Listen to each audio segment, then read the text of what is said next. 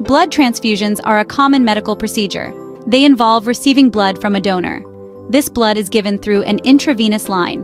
The IV line is a small tube inserted into a vein, usually in the arm. Through this lifeline, donated blood travels directly into the recipient's bloodstream. This procedure is a cornerstone of modern medicine. It's used in a wide array of medical situations. From surgeries to emergencies, blood transfusions can be the difference between life and death. The process is generally safe and well tolerated by most patients. Blood transfusions are essential for various reasons. They are often needed after severe blood loss. This can occur due to accidents, surgeries, or childbirth complications. Certain illnesses also necessitate transfusions. For instance, people with anemia may require transfusions. Anemia is a condition where the body doesn't have enough red blood cells. Cancer patients undergoing chemotherapy might also need transfusions. Chemotherapy can suppress the bone marrow's ability to produce blood cells. Blood is not a uniform fluid, but rather a complex mixture of cells and plasma. Each component plays a vital role in maintaining the body's health. Red blood cells are the transporters carrying oxygen throughout the body. White blood cells act as the body's defense system, fighting off infections. Platelets are crucial for clotting, preventing excessive bleeding. Plasma, the liquid component of blood, carries these cells and other essential nutrients. Understanding these components is crucial, as specific situations might require transfusions of particular blood components. Section 4. Safety and prevalence of blood transfusions. Blood transfusions are generally very safe.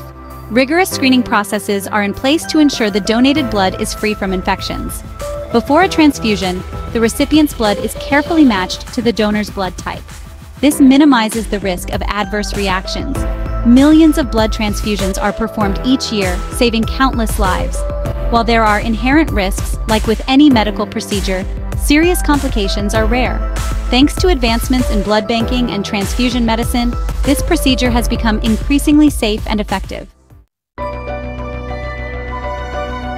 Section 5. The quest for artificial blood, a future possibility. While human blood transfusions remain the gold standard, researchers are actively exploring alternatives.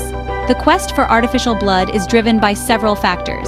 These include the constant need for blood donations and the potential risks associated with transfusions. Developing a safe and effective blood substitute would be a revolutionary breakthrough.